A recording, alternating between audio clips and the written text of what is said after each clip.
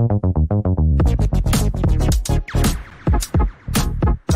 the left-hand side for Vieira, who'll play it through to Gabriel Jesus, who's in here for Arsenal.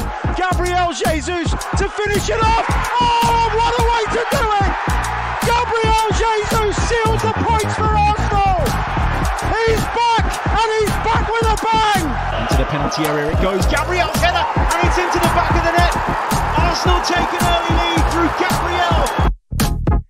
You're listening to the Chronicles of a Gooner, the daily Arsenal podcast with me, Harry Symeou. Hey everybody, how's it going? Welcome back to another live episode of the Chronicles of a Gooner, the Arsenal podcast, part of course, the 90 Min football family. Wasn't actually planning on recording an episode today. We were planning on doing a nice long bumper live stream tomorrow for the UEFA Champions League draw. We're still going to do that, so join me tomorrow from 10:45 a.m. We're going to take you all the way through the draw, and then we're going to react to the draw on the live stream, and we'll release the reaction part as a separate episode for those of you that won't want to watch us going through finding out our fate, and we'll only want to hear reaction to it. I am in one of those little meetings. I don't have a microphone with me today because, as I say, I didn't plan on recording anything, but of course some big news has dropped, and that is that Ben White has signed a new long-term contract with the Arsenal. It is official. We're also going to talk about Gareth Southgate's claims with regards to Ben White. He says Ben White has rejected the opportunity to be a part of the England squad. He says that Arsenal, via Edu, informed Gareth Southgate's team that Ben White did not want to be considered for England squad. So we're going to get into all of that as well.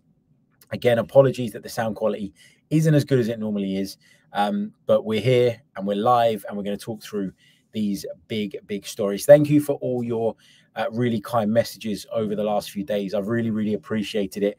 My calendar's been a bit mad because of sort of trying to juggle work, but also with the kind of family stuff that we've had going on. We had a family member really sadly pass away at the start of the week, and that just knocked me out of it for a couple of days. I just wasn't in the mood to talk about football. I went to the game on Tuesday night, worked the game, felt a little bit better after the game, but then something reminds you of it and it gets you back into that kind of zone. So I said to myself I was going to take it easy this week in terms of the output, just to try and to do it at my own kind of pace. We are going to get back to normal now, as much as we possibly can, but I just appreciate all the patience and I appreciate all the kind messages that we've had. It was 2 passings, unfortunately, in recent weeks. The first funeral was the funeral that I went to yesterday, which is why I had to pre-record the Porto reaction episode, and the other one's coming up at the end of the month. So yeah, it's going to be a few days where I skip out shows as a result of that. But listen, as I always say, football's amazing and it's really important to us, and it gives us joy, it gives us happiness. At times it brings sadness as well, but it isn't the be all and end all.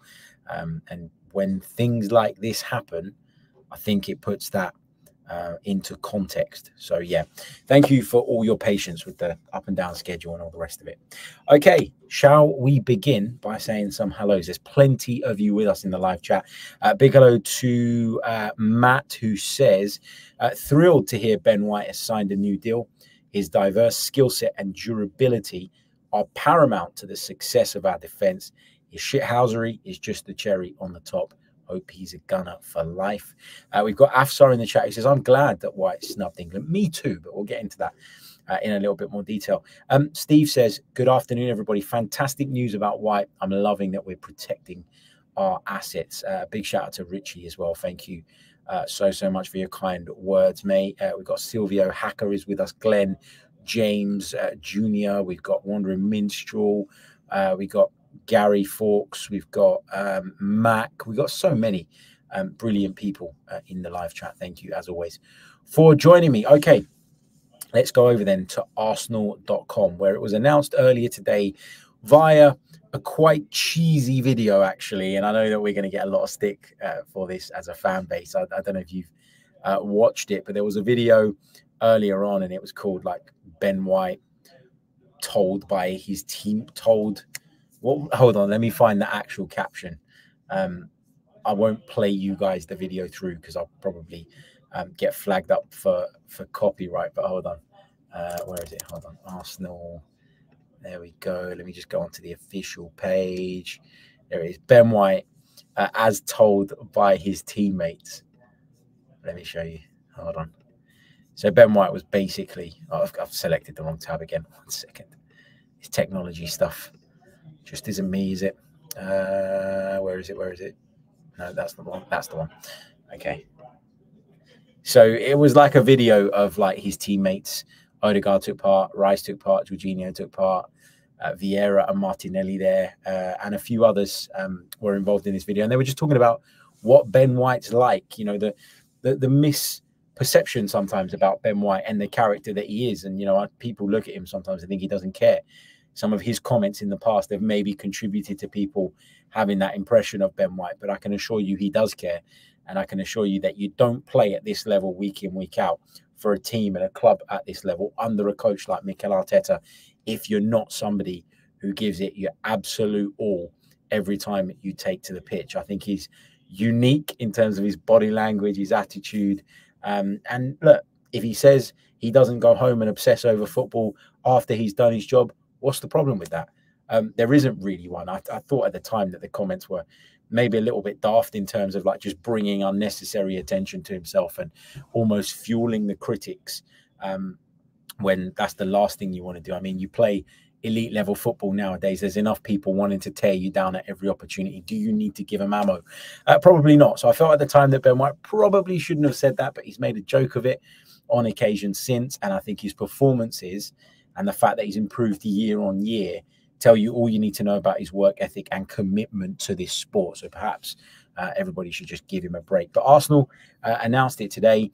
Ben White signed a new long-term contract, committing his long-term future for the club. It says on the Arsenal website that since joining us from Brighton in July 2021, Ben has established himself as a key member of the team, making 122 Arsenal appearances in all competitions. Ben has underlined his versatility during these 3 seasons in North London, having spent his first campaign in central defence before moving seamlessly into right back, where he featured in every single Premier League match last season.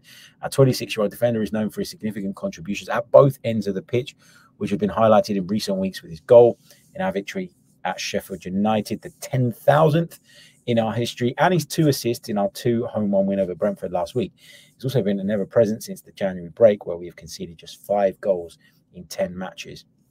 Talks about the start of his career, spent time at Brighton, making his debut at the age of 18 before spending valuable time on loan at Newport County in League 2, Peterborough United in League 1, and Leeds United, where he won the club's Young Player of the Year award in the 2019-20 Championship winning squad.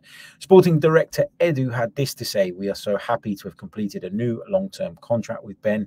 Since Ben joined us, his contribution and commitment have been of such high quality. Our supporters love him, we love him, and we look forward to enjoying Ben's performances with us for the years to come." Arteta said, "It's great news that Ben is committing his future to the club. He's a key player for us, a top professional with a winning mentality, and one of the guys who leads by example every day. Ben's ability, determination, and positive attitude are so important, but he's also a great character and human being, and we all look forward to continue working with Ben in the coming years." So as always, the club haven't given us too much information with regards to the ins and outs of the deal. You know, how much is the deal worth? I'm just having a quick look at some of the reports that have come out on this. But David Ornstein reported yesterday that the announcement was due by the end of the week, that the previous deal ran until 2026 anyway, fresh terms and an extension rewarding his importance. So another key player retained by the football club and another key asset protected. And this is something that Arsenal have moved to do. You know, they have spent a lot of money over the last few years. There's no doubt about that. But they've done that knowing that this was a team that they were going to keep the core of for many, many years to come. And so they felt it was worthwhile making that type of investment. And then by protecting all these players, it means if you do get in a spot of financial bother, you can sell one or two and get yourself out of that situation. It also protects you from the vultures that inevitably circle. And we had these issues when we first moved to the Emirates Stadium. We were really, really good at identifying players still and bringing them in and getting them in through the door. We weren't very good at protecting those assets.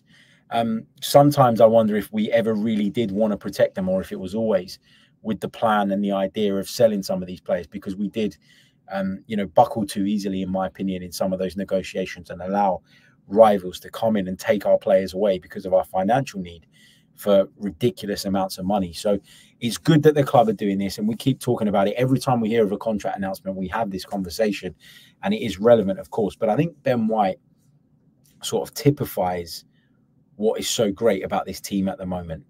The consistency. This is a guy that puts in a 7, 8 out of 10 performance every single week. The versatility of this team. This is a guy who came in as a centre-back. Lots of chat about him playing as a defensive midfielder. He's ended up playing as a right-back.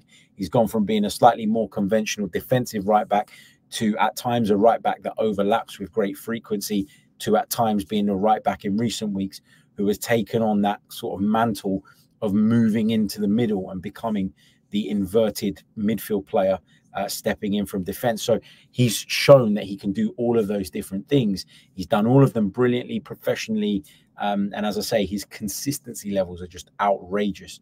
And I think he's a real big part of this team. And I have to say, I did fear for Ben White when William Saliba came back and started impressing so quickly, because a lot of people had it in their head that Takahiro Tomiyasu was going to be the guy that played at right back. And then obviously Tomiyasu had lots of injury problems, opened the door for Ben White to be moved across. And in truth, ever since he took on that position, there's never been any point where it looked like Tomiyasu was going to get that back. Like, Tomiyasu's unavailability certainly hasn't helped his cause.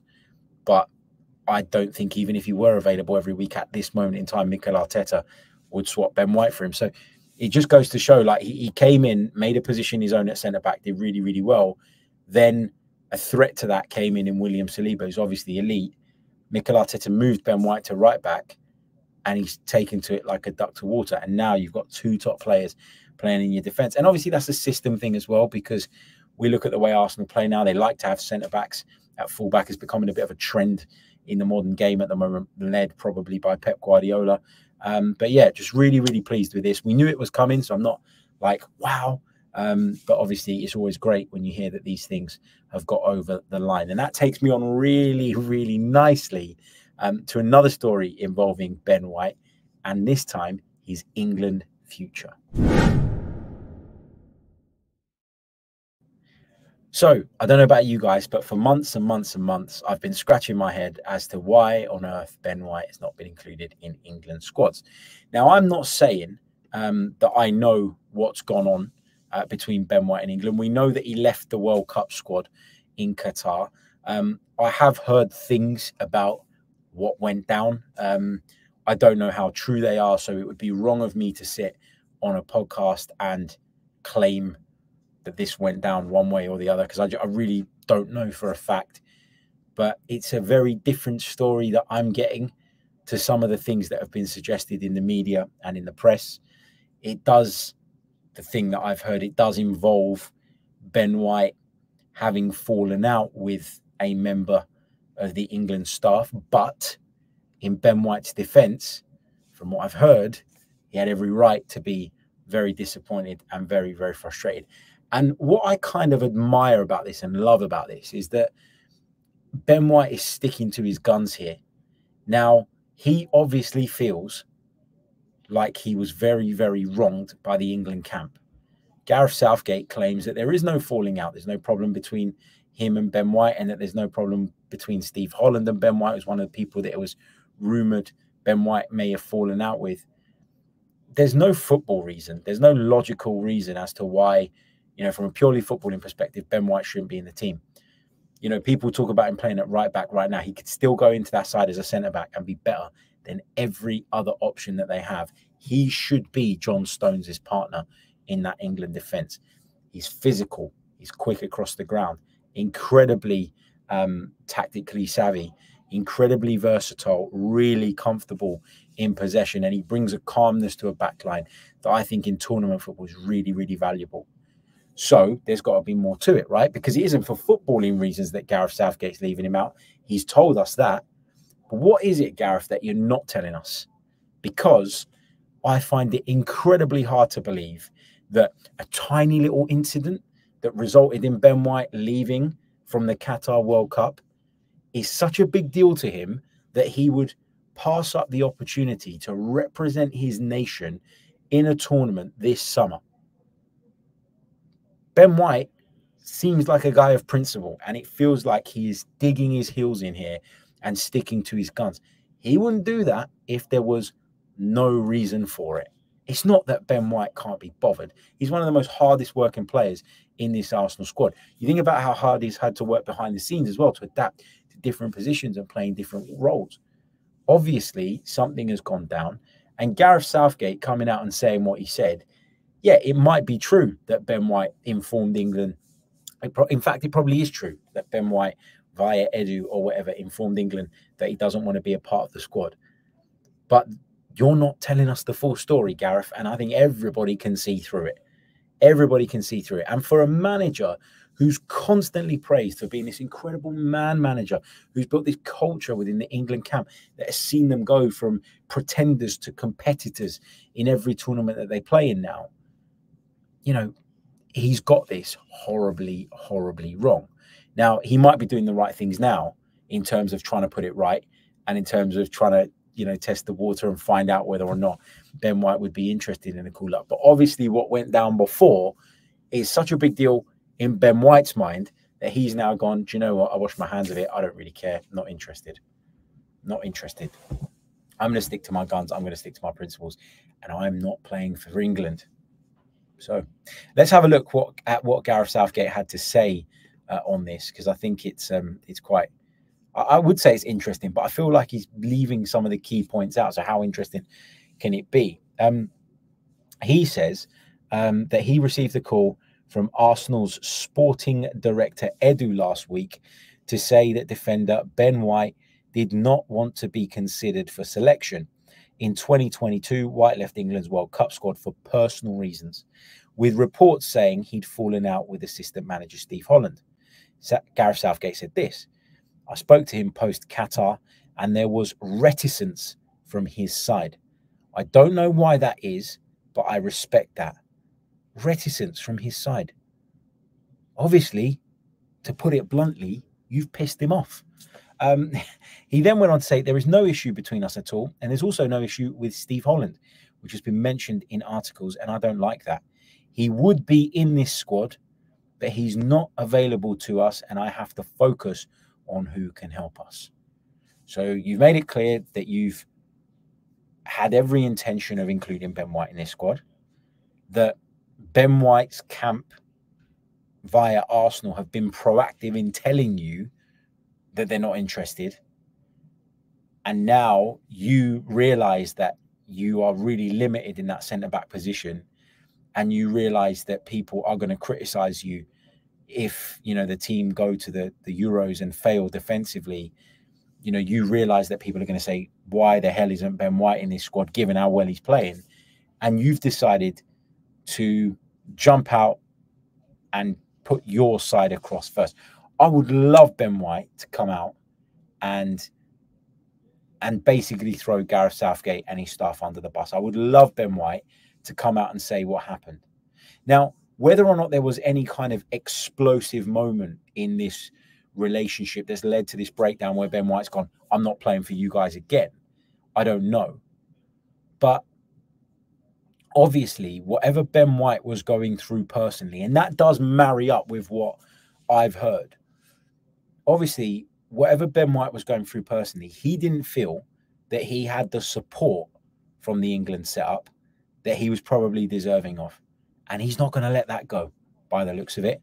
So he might not have actually had a clash per se with Southgate or Steve Holland, but he obviously feels that you haven't treated him right, and hence why he is not interested. And obviously, you know, he uses the word reticence. I'll bring up the definition for it. Reticence is an unwillingness to do something or talk about something. For example, because you are nervous or being careful. Ben White's not nervous about anything, mate. Ben White isn't nervous about anything. Ben White knows that you know why he's unhappy.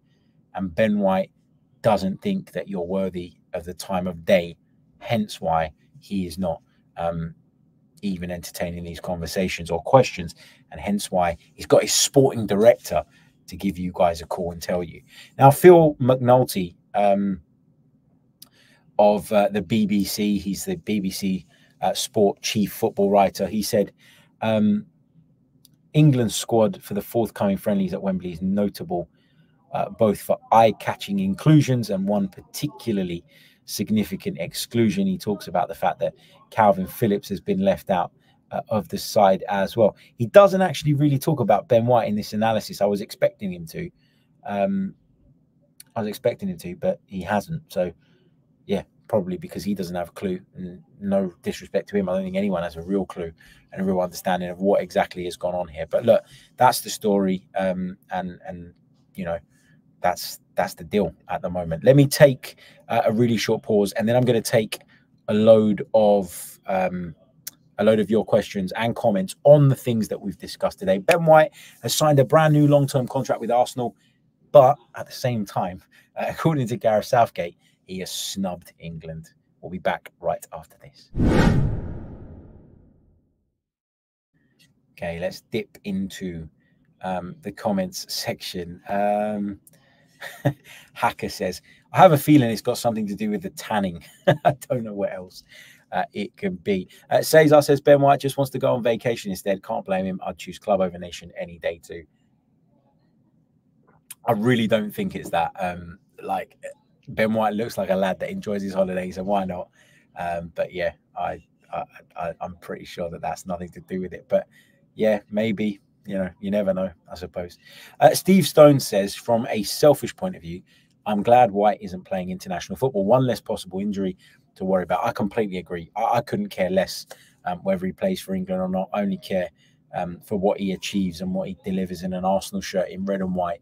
And so, yeah, it doesn't bother me. It's no skin off my nose. And I quite enjoy the fact that, as you say, Steve, we're not going to have to sit and worry and stress about Ben White's availability after every international break, like we have to do with so many other players. It's his prerogative at the end of the day. It's down to him. And what will be really, really interesting, I think, is when Southgate and his staff move on, which we think is probably going to happen after the European Championships. It'll be really interesting to see if Ben White makes a U-turn on this reticence, if you like, to discuss why it is that he doesn't want to be a part of the group or not.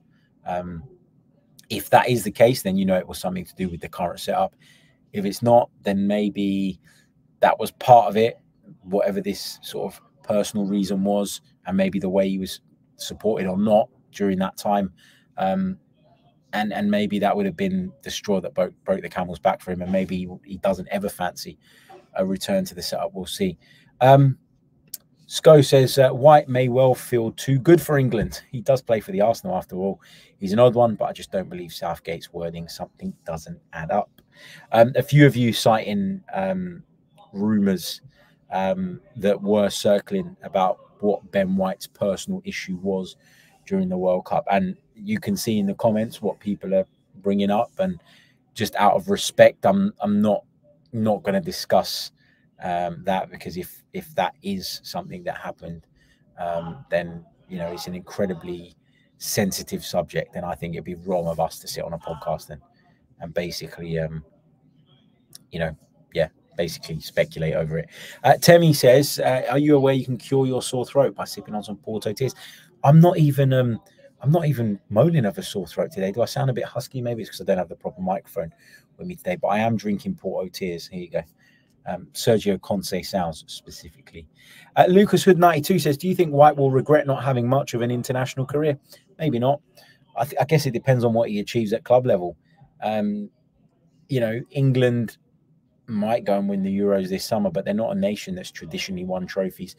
I know that we talk about England as if it's the be-all and end-all, but when I think about the fact that they haven't won one since 1966, it's not like it's one of the nations where you're guaranteed to pick up major trophies, and so you maybe kick yourself down the line. Yeah, I think he's fine. I think he's fine just doing what he's doing, to be honest. Chris says, I just don't think that he cares about playing for England. He said that his parents never cared about football. Good for us. Yeah, it is good for us in that, you know, we don't have to worry about him picking up injuries, as we discussed earlier. You know, and the thing is, you don't have to be like the biggest follower of something to be really good at it. I think it helps if you understand what it is that you're trying to achieve things in. But Ben White, you know, says that he doesn't go home and watch a million games of football. That's fine. You know, I do. I watch loads and loads and loads of football, probably an unhealthy amount of football. But Ben White's better at football than me. So, you know, it goes to show that there isn't really that correlation between the two things. But yeah, interesting. Mac does say, this is a good point, White never had a problem with Bielsa, Potter or Arteta. Clearly Southgate was the issue. Bet you when Gareth goes, White will make himself available again. Maybe. Cesar says, would it devalue Ben White if he doesn't play for his country? Possibly, slightly, but only in terms of prestige and all that stuff. You know, he's a good enough player to play for England. He's more than good enough to play for England. So I wouldn't suggest that that would be too much of an issue or anything that Arsenal are worried about. Evan says, are you going to watch England this summer or just not on your list? I always watch the international tournaments.